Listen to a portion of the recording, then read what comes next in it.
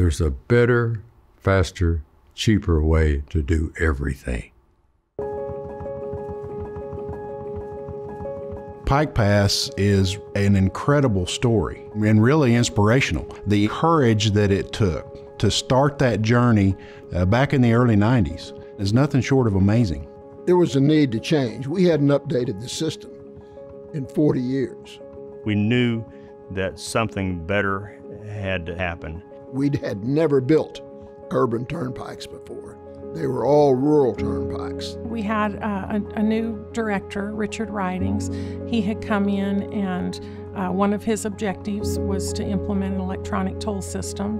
Richard came in and he had an idea of something, and he started talking about a system where, people wouldn't stop to pay. A gated system is still going to be a challenge, and Richard said, well, why don't we just open everything up and let it go highway speeds?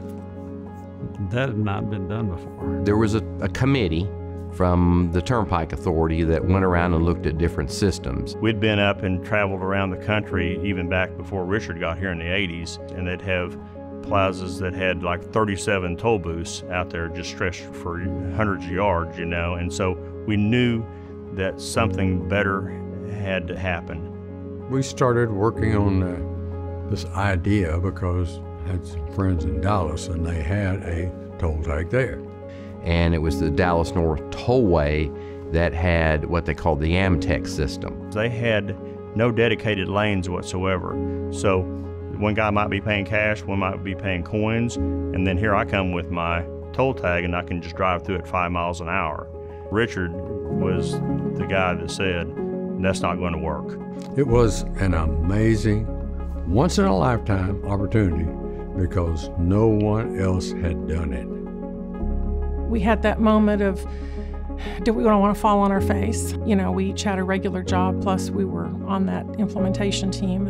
And we had several conversations about, I'm not sure how we can resolve that. And he said, you have a light, a lunch pail, and a blanket. Don't come back until you got the answer. And he would force you into thinking. We tried to just kind of charge forward and believed that it would work. Like crazy Ridings is going to make us do this. Is it going to work? Oh my gosh.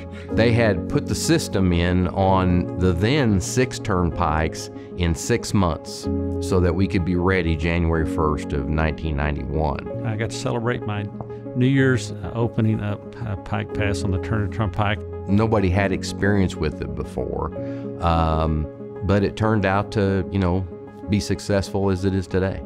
I got calls from everybody. It was constant. It was kind of a big deal. It ramped up a little quicker than we thought it would as far as adoption. It worked early, and it worked well. The company that was producing the PIKEPASSes didn't have enough in production to get more to us. I think we owe Mr. Ridings a debt of gratitude, along with Secretary McCaleb and all of the board members and staff members, past and present, that have really made PIKEPASS what it is today. Once we started doing it and the ads got out, my discussion with Sam Walton, he couldn't believe we were going to give him a better, faster, cheaper way to do things. And so he was the first one signed up, and then every trucker in the country jumped on the bandwagon. Our customers accepted it. Why? Because the thing that makes turnpikes attractive are speed, convenience, and safety.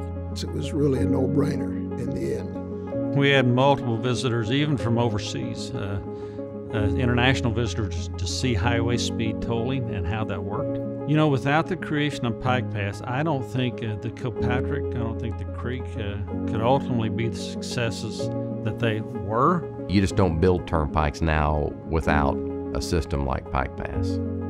When you ask what's next, it's all electronic tolling. I think that's evident now.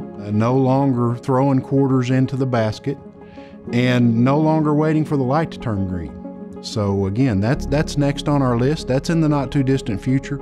If you look back in the course of your career, what was significant? What are you proud of? And really, PIKEPASS has to be at the top of my list. What the Oklahoma Turnpike Authority did 30 years ago was phenomenal.